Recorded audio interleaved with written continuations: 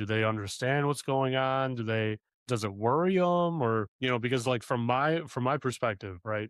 It kind of depends on the company, but overarchingly, they're not that concerned enough to, kind of give you like the tools, the solutions, the head count that you really need to do the good work to like actually prevent it. And there's probably a disconnect in there too, right? Like not explaining it properly, not vocalizing the risk properly. There's a whole bunch of different things that could go on with that. Yeah, I mean, look, I think the high level, I think it depends on the company and the vertical, obviously. But I think in general, people look at security as how they look at like insurance. We need to do it.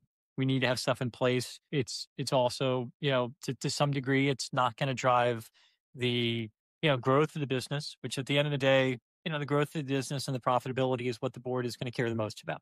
So I think that, how can you, I mean, look, what's the board going to care about? Number one, growth and profitability. Number two, they are going to care about themselves. So I think being able to help them understand how it could impact them or how it could impact leadership of the company is an important thing. And I think the other thing too is the ROI discussion versus the existential issues of security. On the ROI side, it's like, look, if we don't implement something for, XYZ scam, then there's a chance that we're going to lose, these tens of millions of dollars. If we buy this software and the software costs us 500,000 a year, oh, then you're going to bring down that risk significantly. The expected value is much better on the cost if you just buy the software. And so I think that most companies make that ROI decision, which is prudent. But in addition to making that ROI decision, there is an existential issue that sits there in the background and is very real and material that we all need to pay close attention to. And unfortunately, I think will become more real for a lot of companies. How do you think deep fakes are going to advance? What's the evolution here that you kind of foresee coming? Yeah, look, I think that we've already kind of gone beyond the era of just the deep fake into the era of like the deep fake persona. So people hear deep fake and they think, okay, voice and likeness, got it. Sure. I think what I see as different is the combination of voice and likeness plus open source intelligence. So, what can I find out about you, about your family, about your company, about all the sort of stuff that I can, because there's just a tremendous amount of it now available on LLMs that's more accessible than it's ever been before. And then I can also do real time data processing to use this vast amount of data and turn it into a realistic back and forth conversation. That to me is the difference, is that the intelligence element, the persona element of the deepfake that goes beyond just the voice and likeness, which voice and likeness is very nice.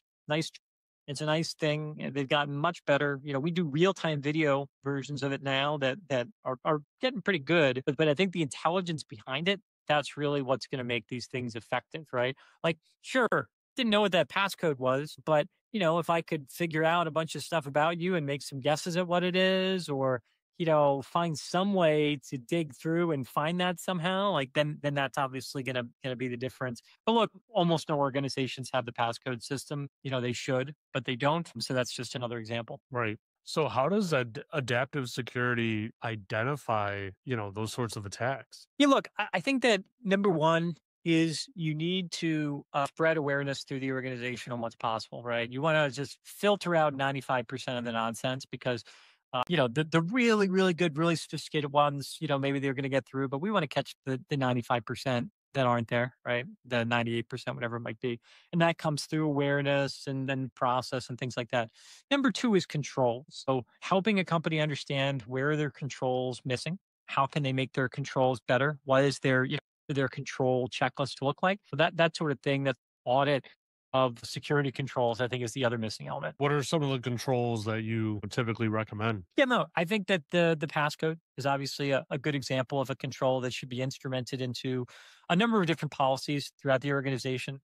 Another one that I think is a big threat that organizations are not ready for is hiring, right? So hiring people who are impersonating someone else. Often they're impersonating a LinkedIn profile, whatever. Like, how easy is it for an attacker to make a Gmail account that looks like it's Joe's Gmail and, come up with Joe's LinkedIn and say, I'm this guy and I want to apply for this job and here's my resume, and it copies your LinkedIn. And and get on a call and it's you and they're talking to you on Zoom and they say, yeah, you know what, we should hire this guy. And then they hire you and they give you access to all the systems and they give you all the code and they give you everything. And you say, great, thanks very much. And there's obviously a tremendous amount that someone can do then with all that information. That's the one that I think we're going to see a lot of continued growth on, particularly in a world where a lot of hiring is still remote.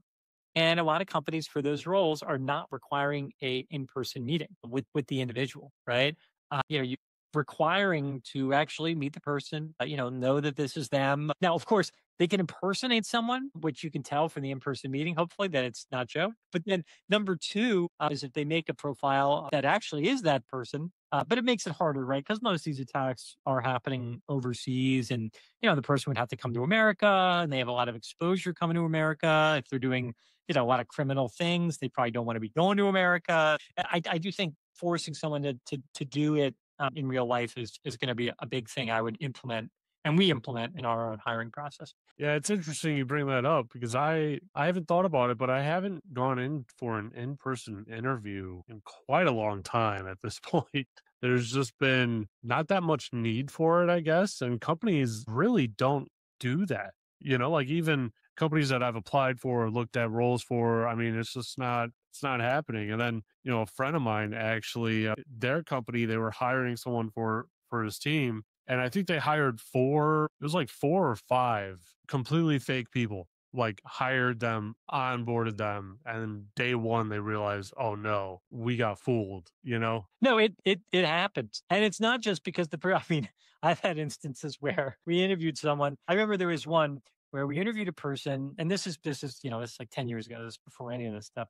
We had interviewed this person, and they came in for their first day, and they looked completely different and had on like, you know, had on an entirely different style and different this and that, just looked totally different. And we were like, "Can I help you?" And they're like, "Oh, it's this person. We just hired them." And I was like, "What?" So I've had that experience regardless. But yes, no, the deepfake thing's happening everywhere. Wow, that's crazy. I feel like when you have to go in person for a role, especially, I mean, to show up as a different person takes Well, that takes some real confidence there. I think that this person had put on a certain, as we all do maybe in an interview process, they had put on a certain set of things and a clothing and the setup and everything, etc. And then, haircut, whatever it was, and then the person came in. It was like, but it was crazy because none of us recognized this person as they came in, and we were like, well, "Who's this person?" And I was like, "Oh, it's that person." You're like, "Oh, okay." Like, well, what? Well, they look completely different, so that was interesting. But